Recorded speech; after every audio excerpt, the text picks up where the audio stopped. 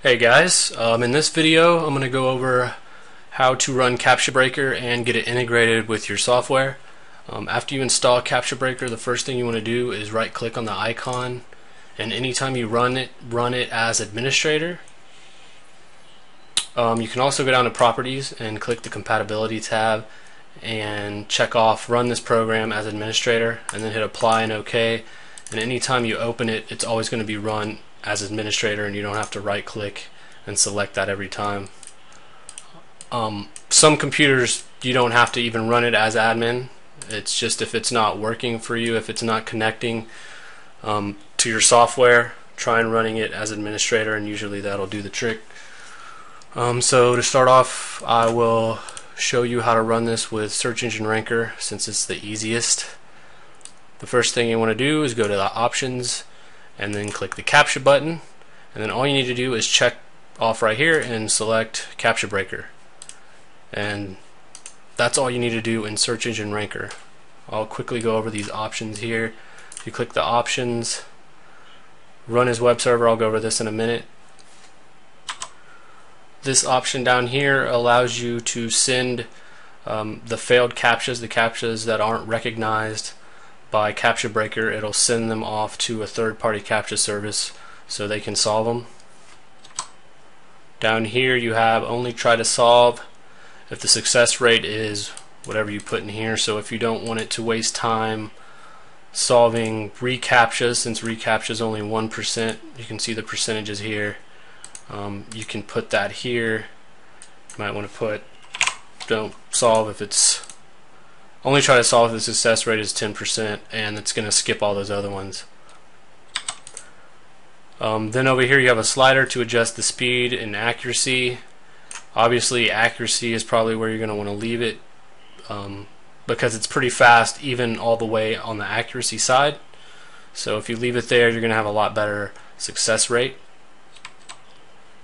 And then below that you have the option here that is required for certain software. If you're using this, if you click this little question mark right here, it'll pop up a box and it tells you check this option if you use tools like the following: SIG Submitter, Magic Submitter, SE Nuke.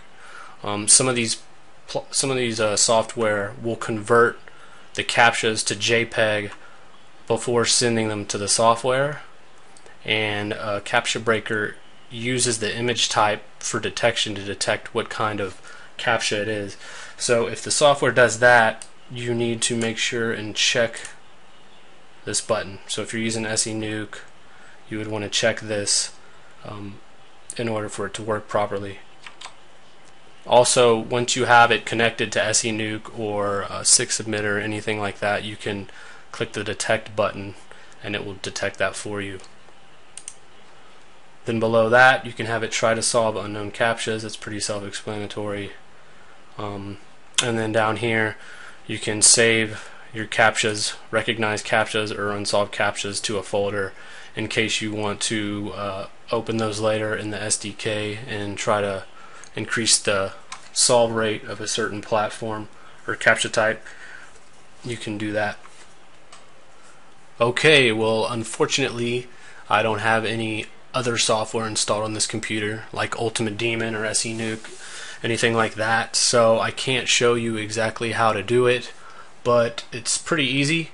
If you go into any of your software, SEO software, usually they were going to have an area where you can set up your captcha providers, and if you go there you could, for example, set up Death by Captcha in that other software, and then in Captcha Breaker you would just select run as web server and simulate the following services, and then Death by Captcha in here.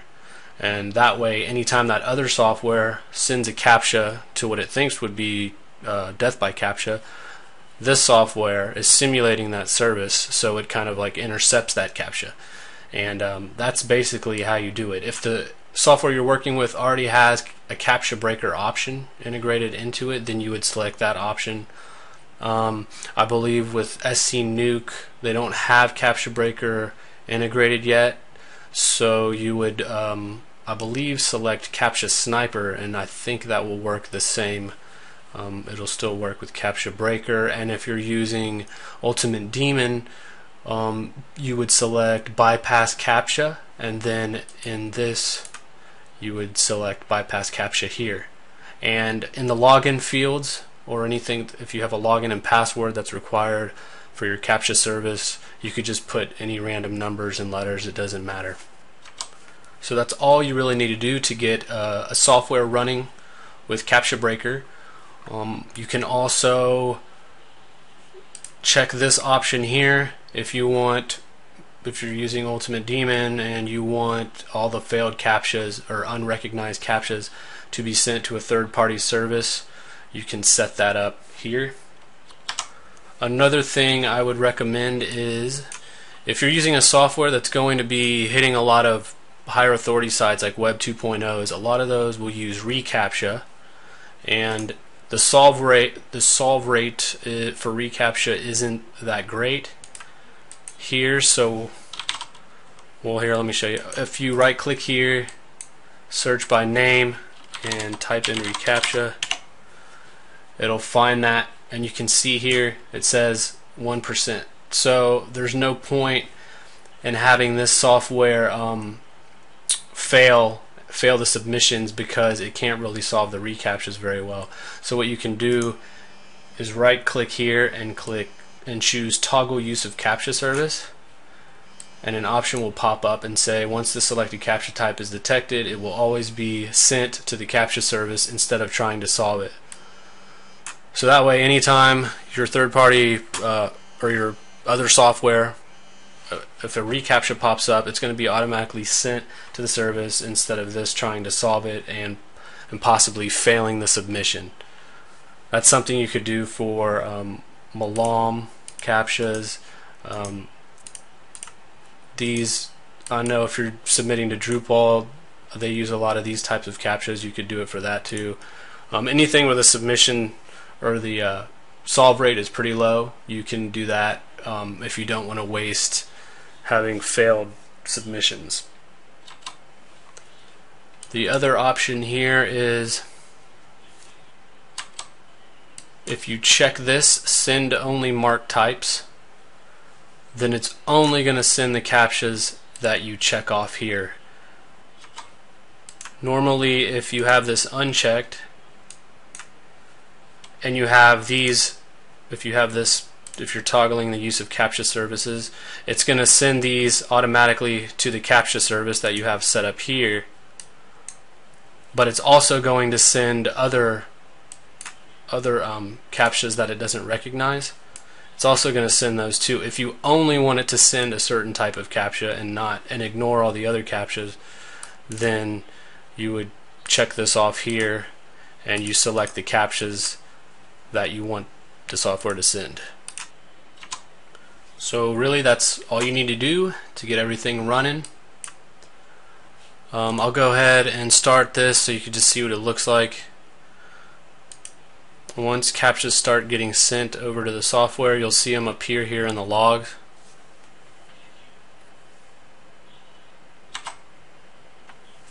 So once you start seeing CAPTCHAs appear here, you know that it is now working.